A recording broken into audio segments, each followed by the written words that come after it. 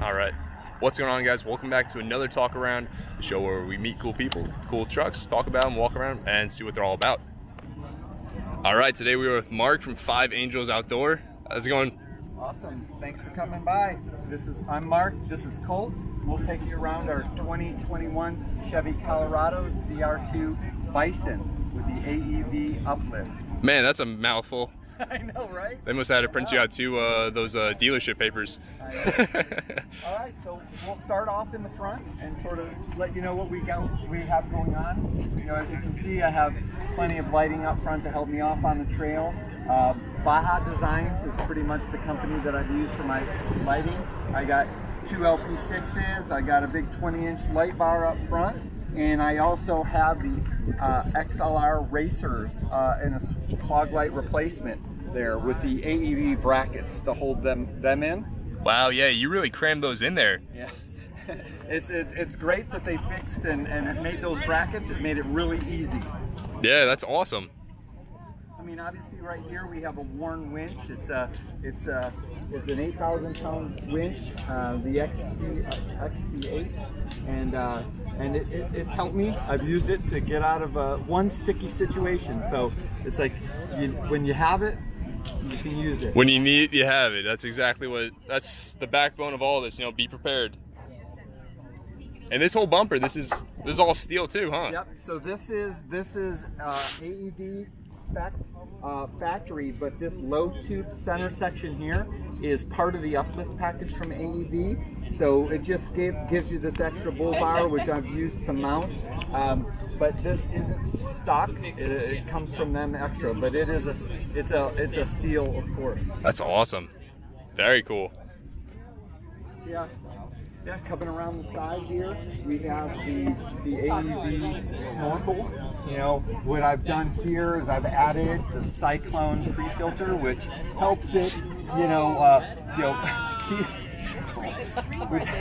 that's awesome on video. Colt, thank you very much. Thank you, Colt. Colt is the security. He's gonna make sure there's no raccoons in the area. Yeah, so this helps out with filtering out dust and everything. And also I've sealed the air box and the engine. I do have Baja Designs ditch lights here. Helps me see at night, you know, into the ditches off to the side. Yeah, Baja Designs, they came on the scene. They've been leading it ever since. They have really put a quality light out there. Yeah, the lighting, the quality of the lighting has been perfect. I went with Baja Designs on all the lighting, and it's all wired into an S-Pod HD Bantam, and it's great because I can take all the wiring directly into the engine compartment, have it into the unit there. Yeah. I'm only running one wire into the actual through the firewall into the cab. So that's all you can ask for too. You want to keep it simple. You don't want a million wires, especially direct 12 volt running through your dashboard somewhere. You know what I mean? And up on top here, I have the Princey rack system, both on the cab and on the cap. And the thing about putting a rack on the Chevy Colorado is, unlike a Toyota, they don't pre-drill holes. So I had to personally drill holes through my brand new truck through the roof. And the only thing I was worrying about constantly was putting too much pressure, so I would go to the headliner. So that in itself was very stressful. Plus the fact that there's a boron steel in this front area in the Colorado. So I probably went through about $100 worth of drill bits, and it wasn't fun. That's when you go to Harbor Freight and you just start cooking through them. Exactly. You don't use your good drill bits on that one. Exactly. One of the most visible things you can see here, obviously, is I've had the vehicle wrapped. It's typically a desert sand metallic paint job. But what I wanted to do, I'm down here in Florida, and the trails are notoriously tight. So I had this vehicle wrapped by Redline Designs, so I could, if I'm going to get pinstriping or whatnot, we're going to pinstripe the wrap and not the actual paint. Yeah, and that's where we are right now. We're at the Redline Design booth over here at the Southeast Overland Expo. He's one of the vehicles that they had over here at his booth. So the AEV uplift from AEV itself, it actually, one of the things that they do is they put these high mark fender flares. They do a lot of cutting in the wheel wells, and with that comes the 35-inch tires. These are the, I opted for the KO2s versus the KM3s, but it's a 17-inch wheel. These are the Crestone wheels from AEV with the BFG KO2s, and the Bison has about 2-inch lift versus a stock ZR-2, and AEV is part of the uplift package put on the GM leveling kit up front, so it's leveled out front. And, yeah. And then underneath it's fully protected, you know, with skid plates and bash plates across all the major components. Yeah, and it sits pretty nice. Yeah, you got skid plates along everywhere that you need it. Definitely, they are definitely keeping you up. This is definitely not just a sticker package, you know? Definitely not. It's great on the trail. And, you know, right here as we walk around right around the back, you know, because of the larger tire and wanting good ground clearance, I've moved the tire up to the roof from the stock position under there, and eventually may do some future things, maybe a rear tire carrier swing out or something like that. In the books, we'll see. Yeah, and for these trucks, especially like the lower ones like the Z71, their spare tire hangs like pretty low, right? Oh yeah. It's yeah, definitely. I see a lot of people where it even sits kind of at like an angle, so as you're driving, your contact patch is just collecting all that dirt and just getting all beaten up by whatever's on the road. Yep, and with this is a diesel, so one of the things that I did was I relocated, as part of a factory option, relocated how the exhaust tip comes out to the side, because stock is normally straight out, which I've seen plenty of ZR2s with crushed tailpipes from rock challenges. Yeah, you're gonna scrape your bumper. That's just part of it. Yep, exactly. But as we walk through the back here, obviously I have some more Baja design lights. I have the S2 Pros as a chase light. Wow. Which works out great. I mean, here in Florida even, we get some nice dusty trails, and I've used them. It allows the vehicles behind you to see where you are through the dust cloud. So it's really helped out a lot. And then we're all the way to the back. You know, I have the ARE camper top. It's a V-Series top, and you know, this allows me to keep things stored in here and keeps it dry and organized.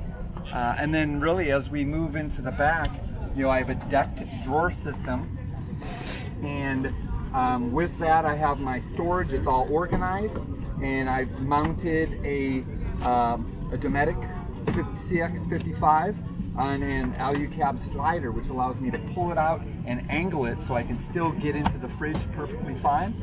Really? And not have to worry about anything. It opens fully, and it really helps out, you know, on these camping trips. That's pretty cool. That's one of the things you really don't think about, because having a deck system like this, that really is sweet, but you wouldn't be able to open up your fridge then. Yeah. So this just like lifts up and then just slides back like that? It sure does. So it's pretty simple. It's really just a position up and then slides back. So it's out of the room. Man, can't beat that, the simplicity. And then what's this? You have a little water setup back here? Right here I have a 3.8 gallon water port. It's a sprayer. I pressurize it with my onboard air, and it gives me just the spray capabilities. It's pretty simple, pretty easy. Yeah. You know, whatever I need it for a water perspective.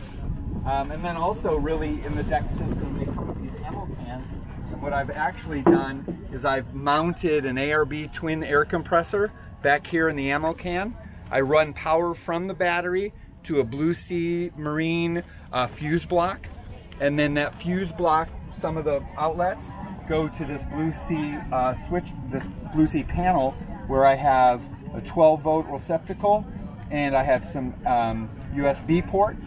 When I'm driving and the vehicle's under power, I can run the fridge right off that 12-volt, and then I've actually taken the chuck from the air compressor and put it out here, so it allows me quick and easy access to be able to use it for whatever I need. That's really crazy, and that's all the information you need right there too. That little display that shows you the voltage and whatnot. Yep. So yeah, once you power it on, turn the switch, it shows you how much voltage is in the battery, just to keep an eye on it, and works out great.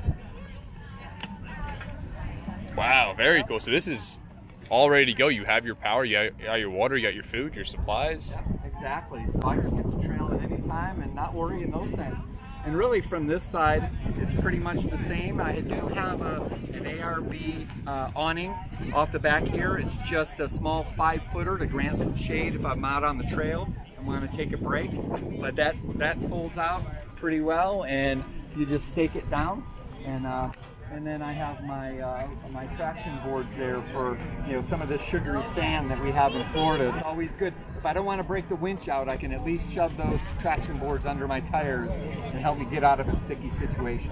Yeah, we got plenty of sugar sand here in Florida. If you want to be deceived and all of a sudden start sinking and absolutely no obstacle, this is the state for, that's for sure. Yep, exactly. And really, from an interior perspective, it's all about control. You know, I have in the center console, I've mounted the Molly panels off the center console from Valhalla Off-Road, which allows me to mount different things on each side. You can see I have a radio, I have the iPad holder over there, I have you know, my winch controller here, and then in the center, that's what I was alluding to earlier about my Spod Bantam. You know, that allows me to control all my lighting and my compressor power right from one central location. Wow. But otherwise, the interior is a little stock, little RAM mounts for cameras or whatnot. So yeah, that's about it for the AEV Bison. I appreciate it. Thanks for letting me show you around. All right, awesome. If people want to see more of you and more of the truck, where can they go? Yeah, well, I have a YouTube channel, Instagram and Facebook for 5 Angels Outdoor. My last name is Polish for angel, and I have 3 daughters, my wife and myself, so there's 5 of us, so we're 5 angels. What's better than that? Yeah, awesome. Awesome. Thanks a lot, man. I appreciate the other one. Cool. Hey, bud. Hello. All right.